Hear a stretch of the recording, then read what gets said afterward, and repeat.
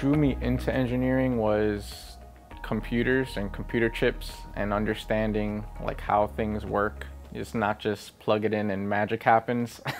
So I started tinkering when I was in my teenage years, and that's what drew me into engineering, was just taking things apart and finding out how they work.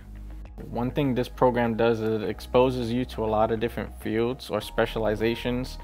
The program covers PLCs, motors and controls, robotics, automations.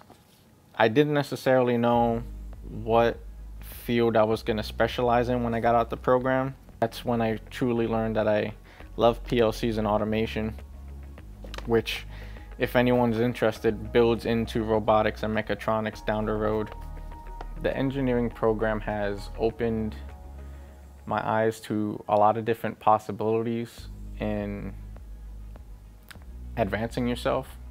So in my current occupation, there's a lot of opportunities for becoming certified in a specialized inspection method or in a different process. Those certifications build your resume. If you have no experience going into this field, if you can work with a company and get certified and get those skills, you can go anywhere with that. And if it wasn't for SJR State networking me at job fairs and working with me, I wouldn't have been able to get the opportunity I have now, and yet alone finish my program in the future and get further opportunities in the future as well. The program here, honestly, it prepares you very well for like the real world.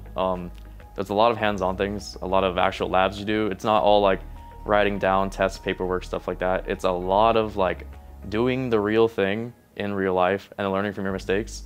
A lot of plugging things in, diagnosing, troubleshooting, and things like that will actually get you way further in the real world and in the workforce than just memorizing numbers and paperwork. The first summer class I took was a hydraulics and pneumatics class, and after plugging in systems and seeing things work like that, I realized, I was like, oh, this is way better than what I was doing before. It's actually entertaining, I'm actually learning, I'm actually hands-on, doing all that type of stuff.